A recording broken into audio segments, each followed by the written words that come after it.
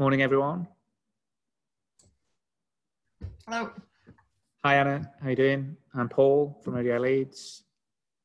And you can probably spot the Open Data Sales Lives team or the ODI Leeds teams with their backgrounds. We've got quite a few people booked on for today's session, so that's good. And we're now getting into our regular fortnightly Open Data Sales Lives sessions. And the way we usually run this is that we try and finish in 45 minutes. There's no reason for it to run to an hour, just because of reasons. And we'll give people till about 3 minutes to 4 minutes past 11 to be fashionably late to Open Data Sales Lives. If you haven't seen what we've been doing previously, you can find out all about it handily on our Open Data Sales Lives webpage. So if you go to the web link there, odileeds.org/projects/Open Data Sales Lives/COVID-19, we have all of the work we've been doing on Open Data Sales Lives here, all the online sessions. This is our, how many sessions have we done now, Amy? Well, I think we'd hit 12 sessions prior to having a break. So this must at least, I'll have to go through and count them all actually now. You put me on the spot. This must be at least session 14 or 15, I think. Yeah, and then there's loads of work that people have shared with us, done with us, or linked to. So it's becoming a nice resource for people to use. And today we've got 3 speakers. We've got Anna Powell-Smith, who is talking about the Centre for Public Data. I think I've got that right, which I'm really interested in, and helping get the data infrastructure right for the. So is it UK? Is it Great Britain? Is it England? So yeah, we've done the geography session, but yeah, that's so we're really interested in that. We've got Tom White, who has been amazing during COVID of putting together a repo that we've used of all of the data that people were accessing about COVID. And we've got Henry Partridge from Trafford Data Lab, who has built some cool coronavirus dashboards so people can understand what's going on as well.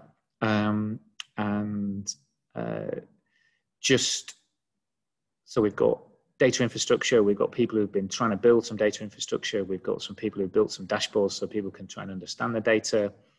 And then at the end, we can maybe we can take some questions, and we'll also talk about what we might be doing next and what other people are doing next. So we've got still people joining the call now through the waiting room, and I think it's really important today was about data infrastructure and using data effectively. And I don't know about you, but my mum keeps asking me, "Is it safe?"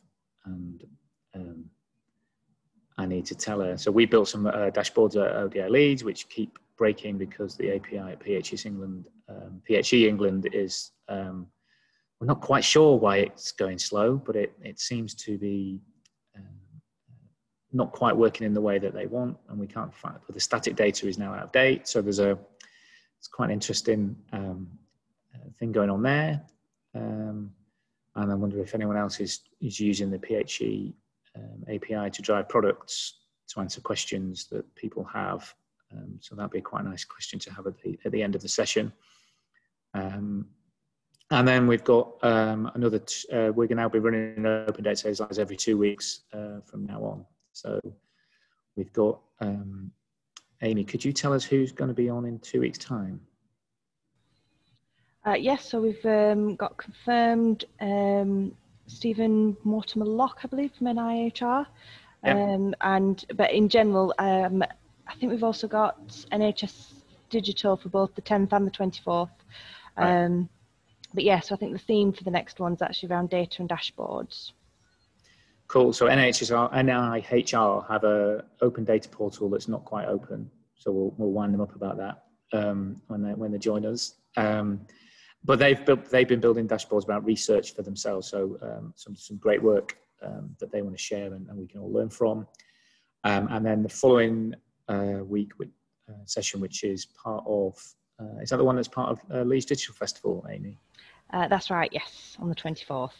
So we've got 3 speakers. We've got hopefully someone from TPP who are talking about the Open Safely work they did with Ben Goldacre to build a massive database of GPs data, so that Ben Goldacre could do his analysis of what of the COVID impacts are on different types of people, but they've done it in an open way that he can share.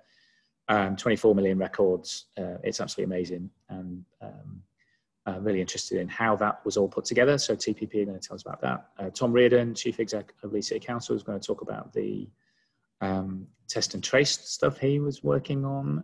So that's going to be interesting.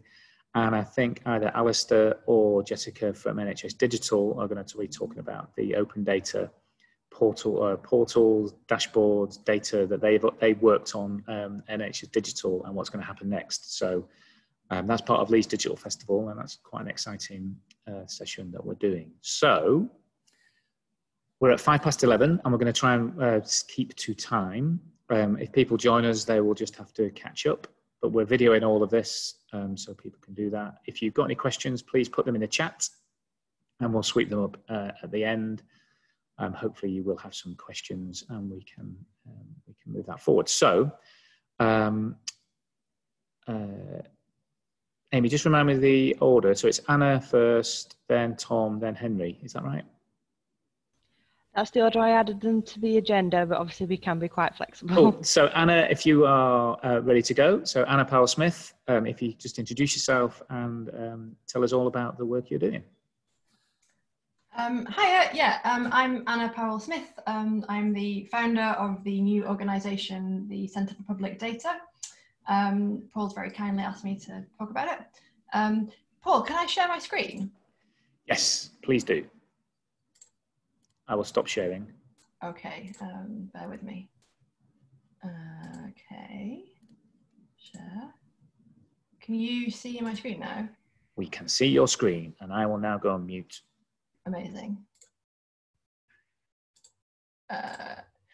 Right, so our mission is, I'll just say I'm a data scientist by background. I spent the last 3 years working at a startup called Flourish, which does data visualization software. Before that, I was the founding technical lead at the evidence-based data lab with Ben Goldacre. So I've been using data a lot and thinking about data a lot, and that's where this comes from, really.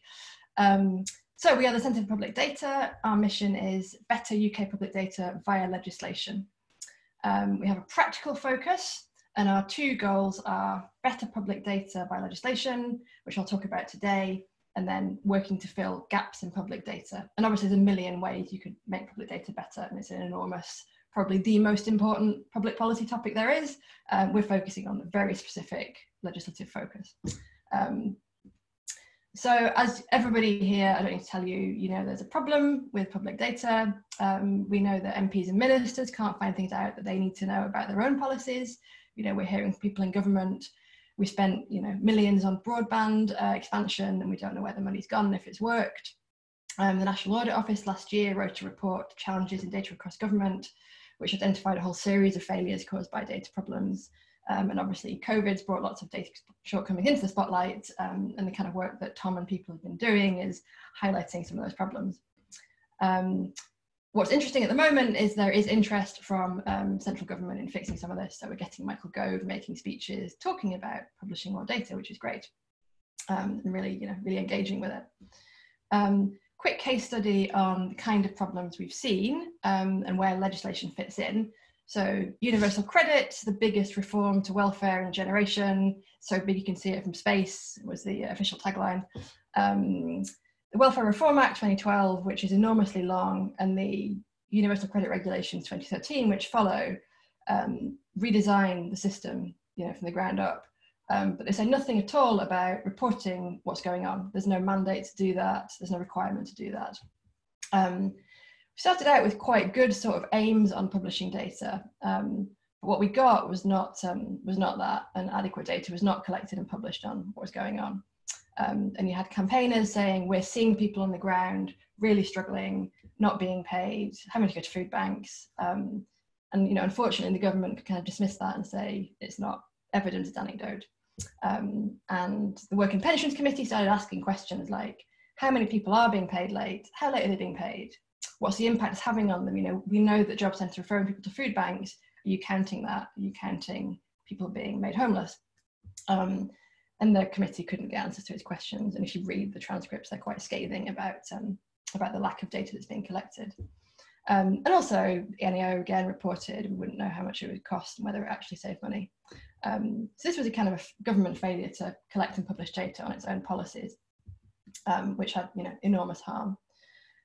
So our theory of change is that the causes of this problem are institutional and technical. And they both come down to data is not a primary part of policy making. It tends to be something that's thought about afterwards. And because it's not there right at the beginning in the legislation, there's no mandate to do it. And so institutionally, it's, you know, other things compete for priority. It's not always a top priority. It's kind of left to analysts to think about. You know, start out with the best will in the world, but everyone knows that life is busy and full of priorities. And also technically, if you're not thinking about data right at the start when you're building the system, you may not collect what you need. It may be that the system's owned by a third party if it's outsourced and they own the data. You know, you've got to think about it right from the beginning.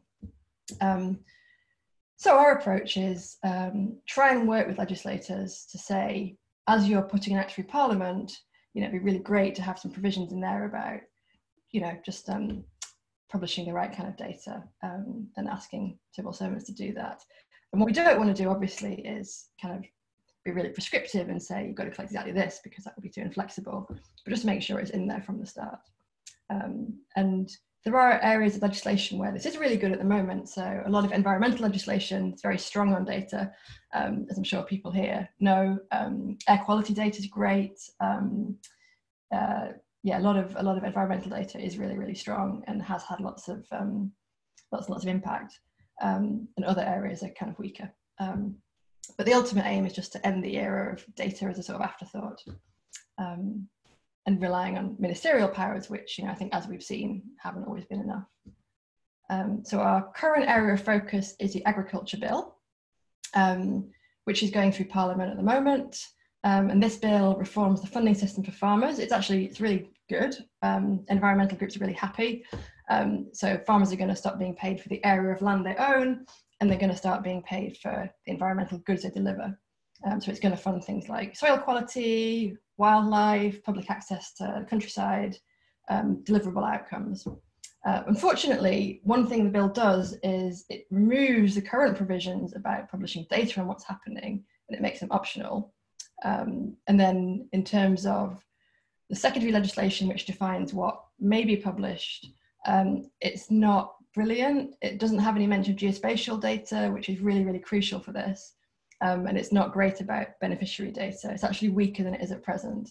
And this is a real shame, because if you had good geospatial data on where this, you know, billions of pounds of money was going and what it was being used for, you could imagine not only that then kind of being combined with satellite data to say, is it working? You can imagine a whole kind of ecosystem of companies working with farmers to say, you know, we can help you deliver what you need to do and monitor it and see if it's working. So it's really, really, like, you know, it's really important data. So we're trying to work with interest groups, legislators, just to say, look, you know, got to start thinking about this. So that's our first area of focus. We've been looking at the 1.1 million words of upcoming legislation. This is the current bill size by word count. And we're trying to pick which other bills to look at, because there's loads. So here are some of the things we're thinking about. And if anybody here has particular kind of interest in any of these areas, it'd be great to chat. What's interesting is that there's 3 bills that establish new regulators. So the Building Safety Bill, which is a post-Grenfell bill, sets a new regulator. The Online Harms Bill about regulating Facebook and Twitter. The Environment Bill, they're all establishing new UK regulators who will have the power to use data to kind of, police these companies a little bit. And thinking about how data operates in that is going to be super important. There's also a renters reform bill coming up about the rental system. There's a rail white paper. There's a couple of white papers later this year about leveling up and the internal market in which data is going to be super important. So again, if anyone has kind of expertise or interest in those, it'd be great to chat. And we're brand new. We've got funding from the Joseph Rantry Reform Trust. Our goal is to work collaboratively with organisations who can use this data to make sure it's useful. And we're just keen to talk to as many people as possible about the things that are happening and what they might like to see, and legislators who are interested in making legislation fit for the 21st century. So that's it, really. Thank you. Yeah, that's it. Amazing, and a bit of a round of applause just for having the gumption to get this done. So we are, as you know, ODI Leeds is all about doing rather than talking, and writing a policy paper or a canvas that other people can do, or telling other people what they should do rather than. That's amazing. We've got a couple of questions in the chat, which we'll take now, and then if anyone else has got a question for Anna, please add that to the chat. And if something comes to you, we'll do another sweep at the end. So we've got there's a question from Mark Farr, which is around do you want me to ask? Data through policy. So I'm trying to understand that, Mark. And then just to think, the one from me is also the instinct of government to centralise, and how can we get people to think about actually putting things on the web allows other people to join in when they're ready, and you have a decentralised way of control. But that does challenge some of the ways that people think. So Mark, you go first, and then Anna, you can think about that decentralised web thinking.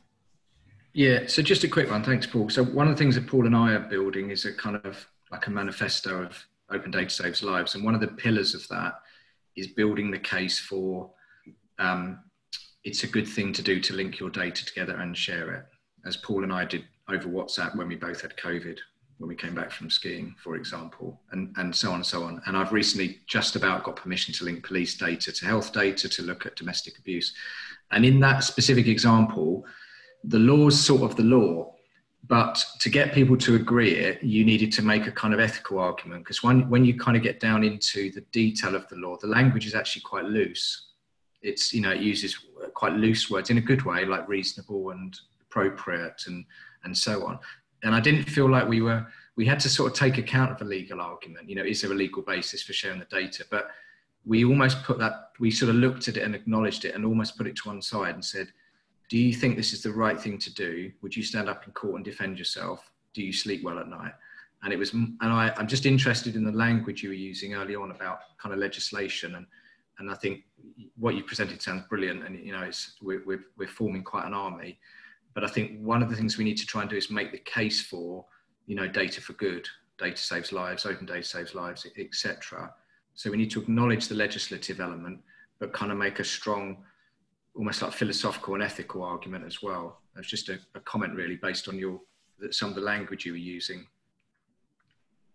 Just check I'm not muted. Yeah, I mean, I agree completely. I think it's both, isn't it? It's making sure that the kind of overarching provision of appropriate data for appropriate use is there, and then the details of what you actually do are going to be impossible always to put in legislation.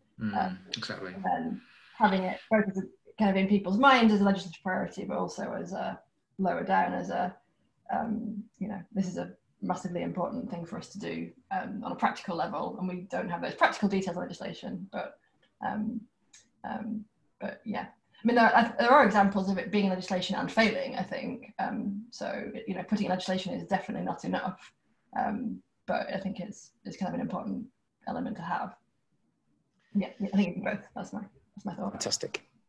Okay, so thanks very much, Anna. We obviously support what you're doing, and anything anyone can do to help. I think there's it's all on the web on the Centre for Public Data. And I think this building the infrastructure so that we can address real world problems and also fix stuff in a decentralized way is amazing, and we'd love to have you back when we've got some successes on what you're doing. So that's brilliant. The next lightning talk that we've got is Tom White, who's going to talk us through how he built an amazing repo and the pain he went through and the successes he had of collating all of the the data around COVID from the disparate madness of the UK. So over to you, Tom. Hi everyone, thanks Paul, thanks for the introduction, and thank you for inviting me to talk today. I've got a few slides, so I'm going to share those as well if I can.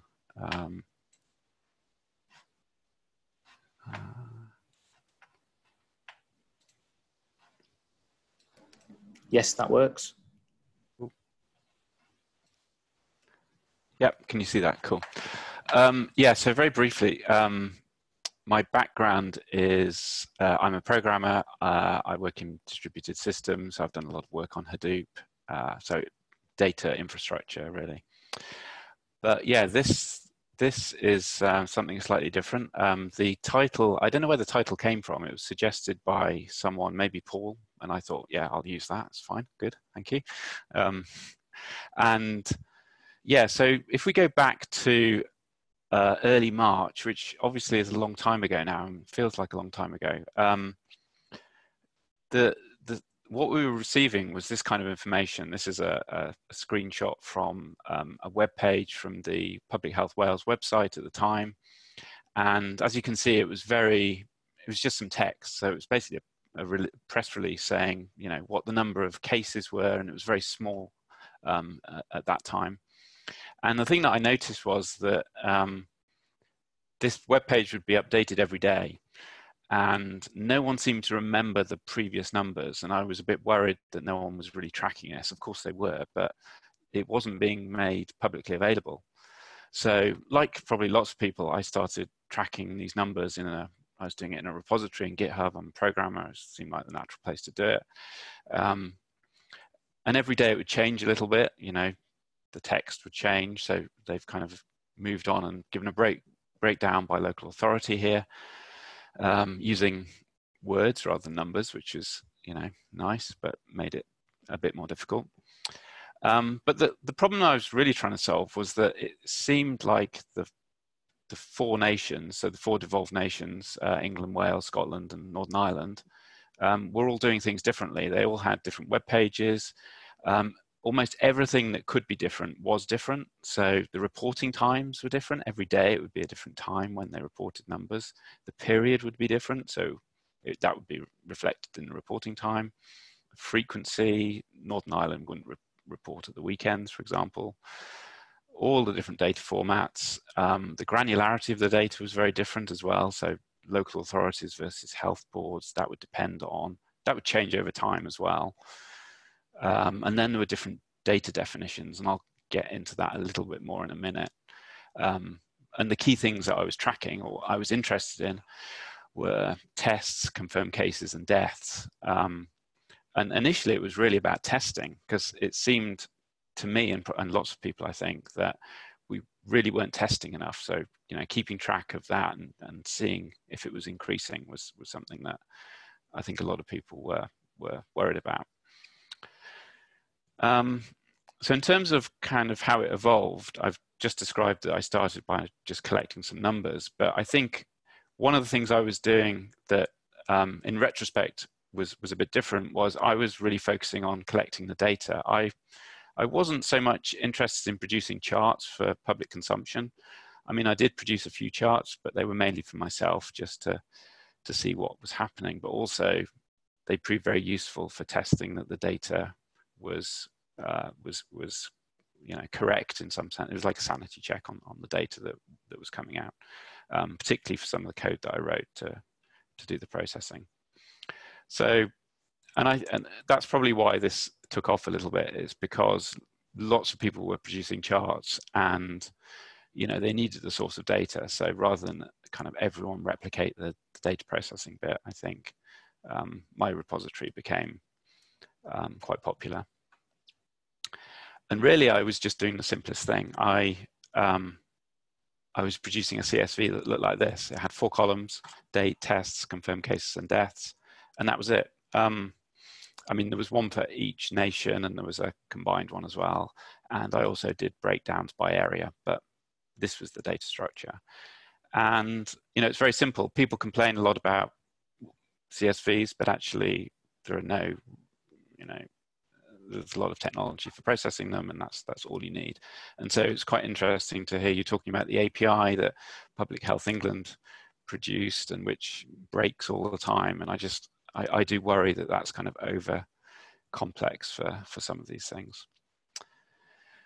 One of the other kind of, it wasn't so much a decision, but it kind of emerged over time, was my approach of basically writing parsers to parse the information from the data sources and produce a unified data set that way. There's a kind of alternative approach, which is more of a crowdsourcing approach, which I think was used a bit more, certainly initially in America, for their COVID tracking project, where they've got 50 states and they had lots of people, lots of journalists as well, kind of ring up the people who had the data and kind of type it into spreadsheets and crowdsource and collate it in that way. And I didn't go that way. I've had quite a lot of experience working on open source projects and writing code. So, you know, my kind of approach was to write some code and maybe, you know, take contributions. And I was quite open for that, but as it turned out, not many people kind of got involved, but not because I was against it, but that's just the way it kind of panned out, I think. So I'm not going to go through all of the different types of technology I used, but here's a kind of quick snapshot of what I did. And it was, you know, basic, well-known technology, Python and GitHub and pretty standard things.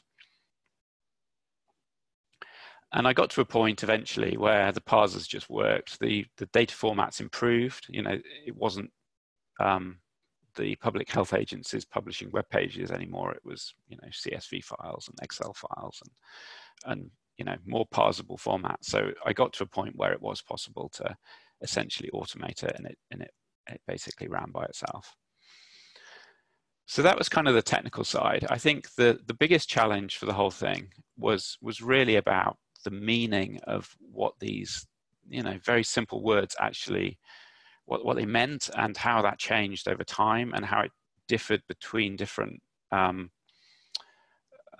devolved nations.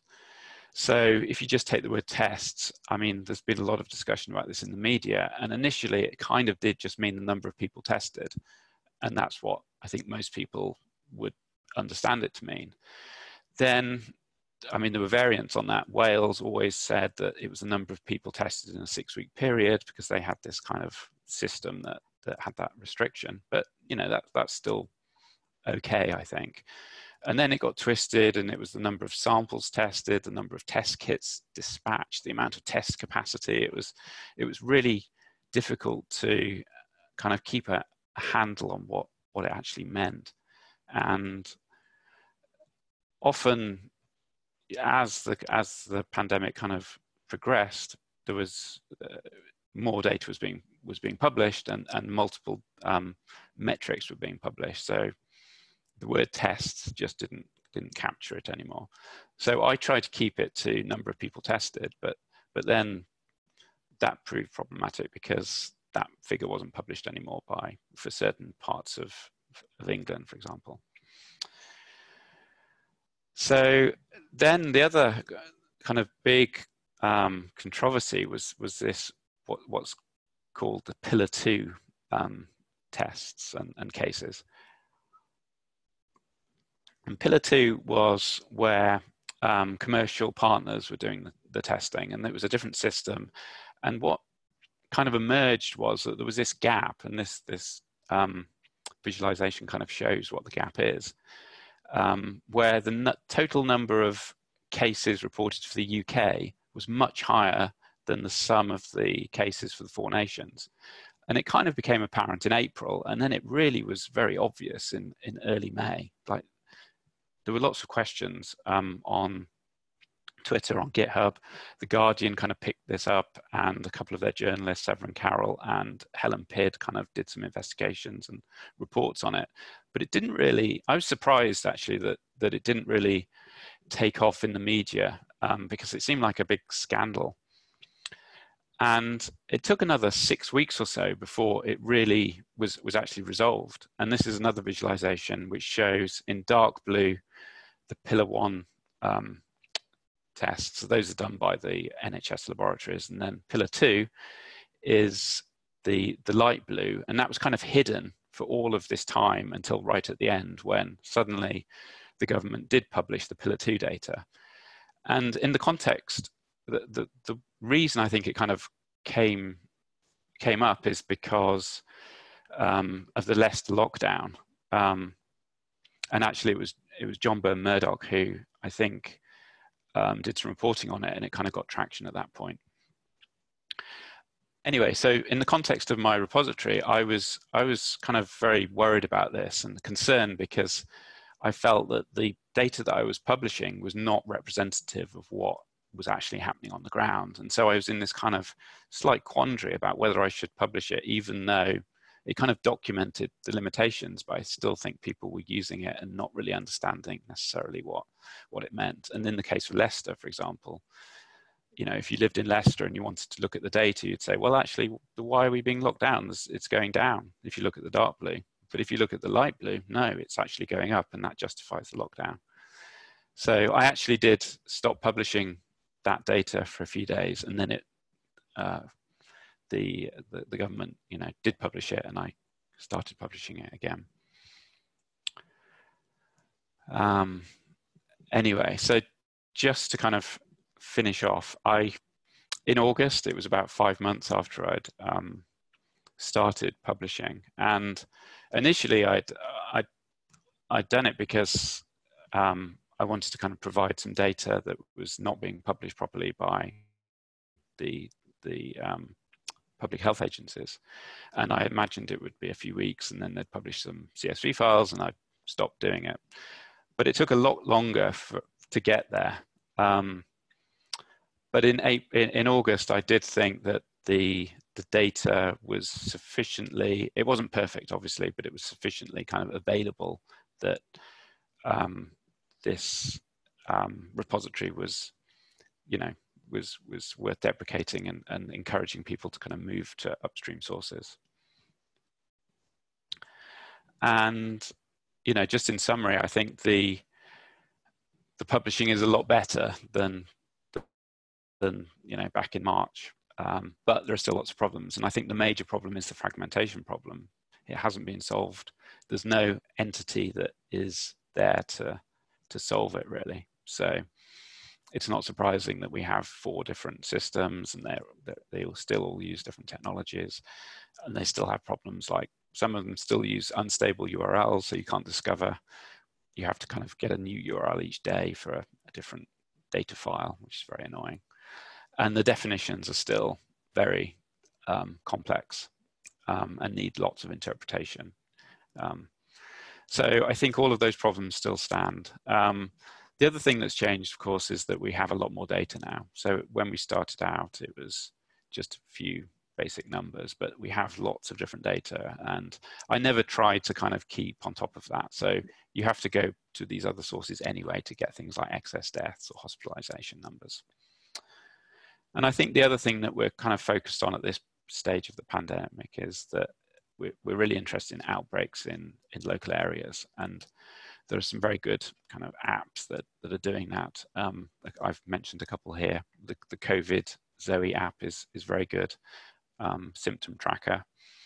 And then Russ Garrett's got a really nice page, which is a coronavirus tracker map with which you can drill down and see cases.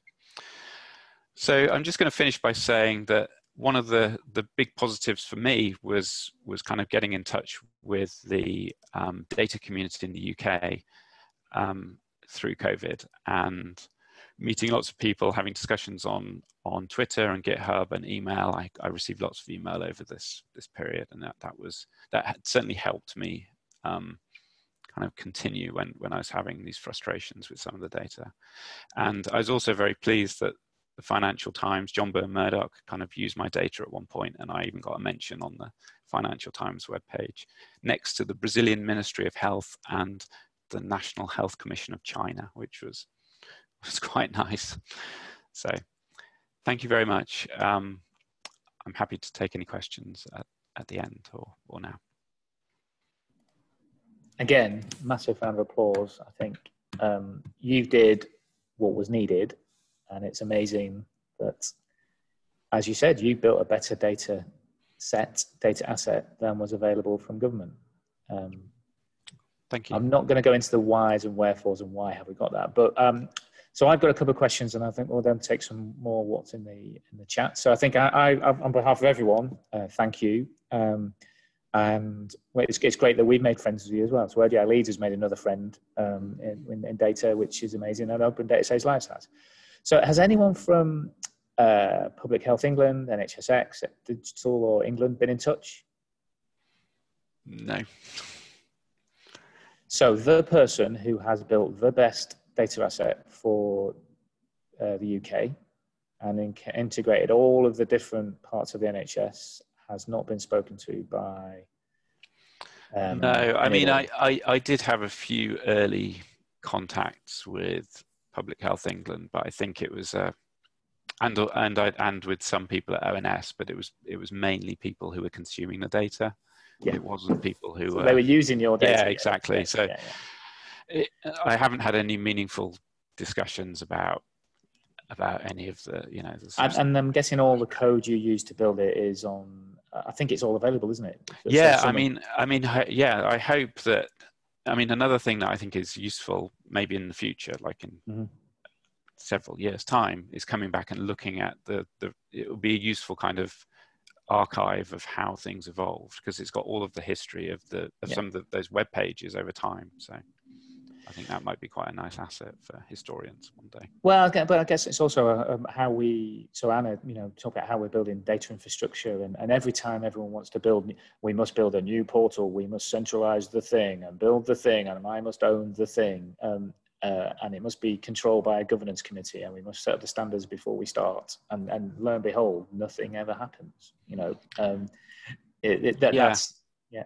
I mean, one thing that I thought Scotland did very well is they actually started publishing CSV files very early on GitHub, yes. which is all I wanted. I mean, it took a while to get there, but it's great. Yeah, absolutely. So, but why would we? Yeah. So I think that's one of the other things is. It may be nice. I don't know if we're hopefully going to be publishing your slides on the Open Data Saves Lives page, and maybe if you're up for it, we could write a blog post with you to share some of that information and maybe point to where the code is. That maybe if someone in the NHS wanted to pull that together, show how you can pull lots of disparate parts of the system together without having to have a lot of conference calls and meetings and governance committees to make it happen. So yeah, be happy to. Thanks. Yeah, that'd be fantastic. So we got a couple of lots of people congratulating you, which is amazing. And I can't see. Are there any actually specific questions? There's one there, Mark, about died with and died from. Yeah, just very quickly, I don't want to hog. I think that was amazing, Tom.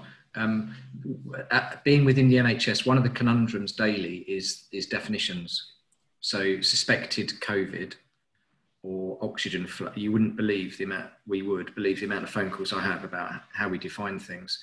And I'm kind of interested in what you've brought is a pace to something about getting data together. And I wonder if there's a parallel pace that we could bring to defining things, because you get some government guidance, but it's so loose and it's so locally interpreted that it's sort of meaningless. And the big issue, which is kind of bubbling up at the moment for us, that I looked at a few months ago and now people have kind of got interested in, is died from and died with.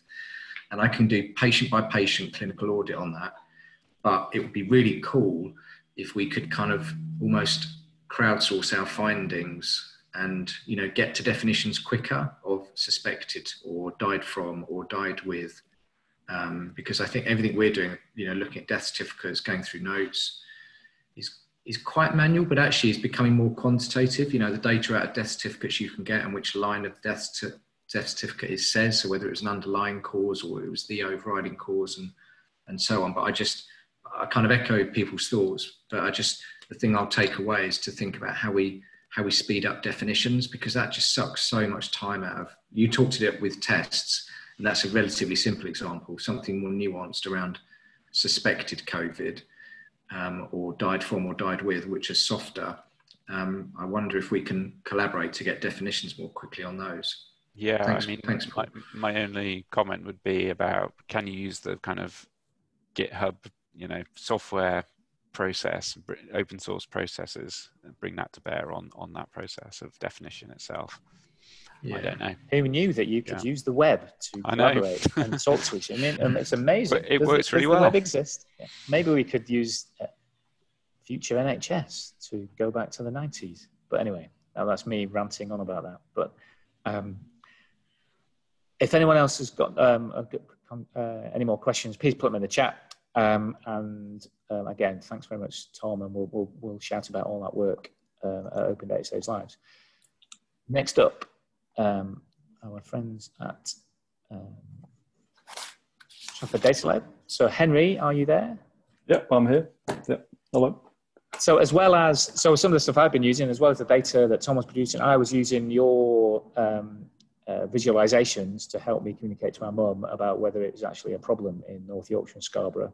And lo and behold, there was a great app that could show her that it wasn't that much of a problem. So right. Henry, if you could tell us about the great work you've done and also how you've made it open and shareable and anyone could use, that would be amazing. Thank you. Sure, okay. I'll just share my screen and show you my prepared slides. Yeah, again, just 30 seconds on what Trafford Data Lab is as well. That would be great. Yeah, of course. Okay, well, I'm Henry Partridge, manager of the Trafford Data Lab. We're based funded and based by Trafford Council in Greater Manchester. We're a small team and we basically use open data, publish open data and create visualizations and dashboards and apps using open source tools to provide insight to the council residents. And we try and scale up some of our apps and dashboards so that other local authorities can use them as well, as hopefully we'll demonstrate in these slides. Let me just, sorry, I've got to give security permissions to share my, sorry. No worries, Henry. If it becomes really problematic, I have got them loaded up on my screen ready great. to share if that's that. Easier. Yeah. Yep. Bear with me. So just tell me when I need to change slides. Okay. Thank you. I'll just full screen. There we go. Okay, so it's called Decentralizing COVID-19 Reporting with iShiny. Next, please. Okay, so you probably remember this from March, April time. This is the official dashboard produced by Public Health England, created in ArcGIS. As far as it goes, it's fine, it's clear. But we thought maybe we could do better than this. Next slide. And here's another output from another government department. This is LG Inform. This is a screenshot from one of their dashboard, which is showing local authority level cases and COVID-related deaths. I won't pass judgment on the particular chart design, but I don't particularly like it. And again, I wanted to see if we could improve on this. Next slide. The key reasons that I'm not particularly keen on either of those outputs, those dashboards. One, neither of them are open source. One's using ArcGIS. I'm not sure what the other one is using, the LG Inform. And as a consequence, they're not reproducible and not scalable. So here's an example in the next slide of an output that is. Produced by John Ben Murdoch of the Financial Times. He's using data from the, Johns Hopkins University, which, like Tom was mentioning, it's available on GitHub as a CSV and regularly updated. So he's using open data. He's also using ggplot, which is a graphics package in R, which is a programming language. And if you go to the next slide, he makes the code used to create that chart available in a gist on GitHub. So it's reproducible and it's scalable because I can just tweak the code and visualize different countries rather than the ones he's decided to show. So using that as a model, we decided to create our own apps that were reproducible and could be scaled using R. So next slide. So 2 of the apps I'm showing you here. There's a local COVID app and a COVID-19 monitor. They're kind of interchangeable, the names. I couldn't come up with decent names. But the main idea is that you're provided with a local authority snapshot of the COVID data. So cases from Public Health England and deaths published by Office for National Statistics. On the left-hand side, the local COVID-19 allows you to drill down quite granular level in terms of the different types of data sets, local authority level. On the right-hand side is kind of an early warning system, which shows you the weekly change in coronavirus cases at a local authority level. It gives you a 7-day moving average and a map. Again, both of these are written in R Shiny, so they're reproducible. The next slide, please. And it turns out these apps have been quite popular. So we host them on what's called shinyapps.io, and they provide some useful metrics. The metrics at the top for application usage relate to an app that is Trafford Council's corporate dashboard. You can see that's not very popular over the last week, in comparison to the bottom one, which is the local COVID-19 app, which has had over 100 hours of usage in the last week. So it's getting a lot of action. Next slide. And that's borne out by some of the positive feedback that we have had on Twitter from complete strangers, people working in other local authorities, NHS, Health Foundation, etc., which is really heartwarming that people are using the apps. And the Karen Hodgson at the bottom her dad seems to be using it for the same purpose that your father is, Paul, which is interesting. Next slide. Again, it's reproducible. It's all done in R. So we post all the code on GitHub in dedicated repos for each of the applications. And it turns out that some people are forking this code. Well, not discreetly, I'd say, because it says 0 forks. But next slide, please.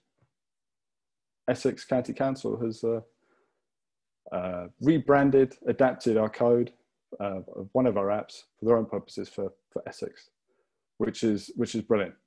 Basically, it's doing what we intended it to do, showing the code, make it reproducible. Somebody can adapt it to their own purposes, which is brilliant. And that's it. Thank you very much. Again, another round of applause from me and everyone else, because that's, it's exactly what Open Data Exercise is all about, and is an example of real stuff being built to answer real questions. And why shouldn't Essex be using your code to deliver what they're doing there? And I hope there's a big attribution. At the bottom, yeah. We didn't know they were doing it. I Googled it and found it.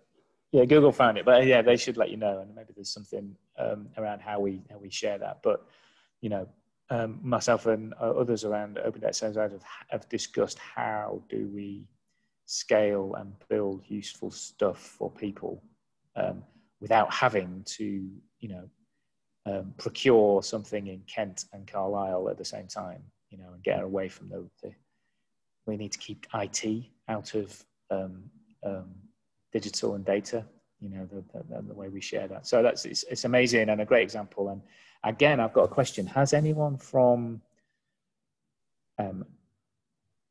Public Health England, NHS, D, E, and X approached you about using your code or accessing it? Well, in the early days, we had a veterinary school from the University of Edinburgh who approached us. They wanted to use our code from one of our initial apps, and they adapted it to visualize data coronavirus cases in Scotland, which is great. But in terms of Public Health England, I work closely with the Public Health England team at the local council, and I'm supporting them with their surveillance data at the moment. And they use our tools in stakeholder briefings. And so, yeah, they're actively using our materials. Cool, which is good. Okay, so lots of people sharing stuff in the chat, which is amazing. And also, we do record all of the sessions, and the slides do go up online, Mark. So sharing them with your analysts is going to be really easy. Henry, just maybe you could share with us what you're doing next, or what's your next priority of the Trafford Data Lab are working on? Well, currently I volunteered to work with the public health team at Trafford, producing daily briefings, stakeholder meeting briefings, and ad hoc analysis. And my head's completely in COVID data at the moment. Can't think of anything else. Excellent. So we'll share your slides and the links to the repo on the Open Data Saves Lives page. And Right, again, we might have a chat with you about putting a blog post up about how you built that, because one of the things I'm really passionate about is actually putting technical blog posts up about what we do, so that it's really easy to find now and in the future about what we've all built, and using the web as it was designed, rather than leaving it to marketing and communications people to lock up stuff on the web. So that's amazing. So we're 5 minutes over, unfortunately. Are there any? Would anyone like to make a point or add something to the session? Please let us know now. Otherwise, we'll try and finish on time. Okay, I can't see any hands up or questions. So please join us at the next one. We'll send you the information. We've got one in 2 weeks' time, and then one after that. We're going to run these every couple of weeks from now on. And as Mark said, we're also looking for people to join our merry band of building Open Data Saves Lives into a thing that can really make an impact in the world of health and social care, and get people thinking about data and the web properly and in a decentralized way. Fantastic.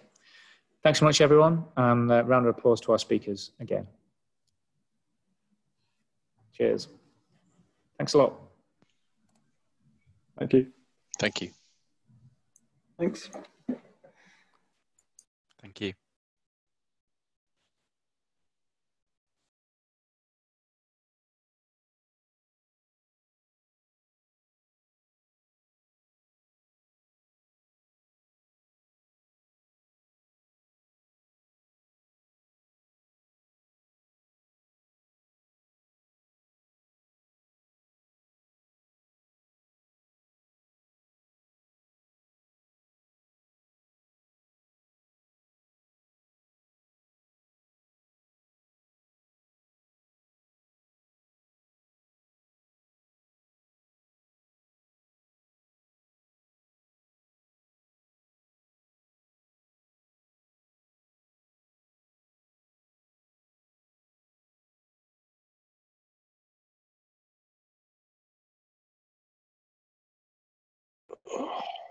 No.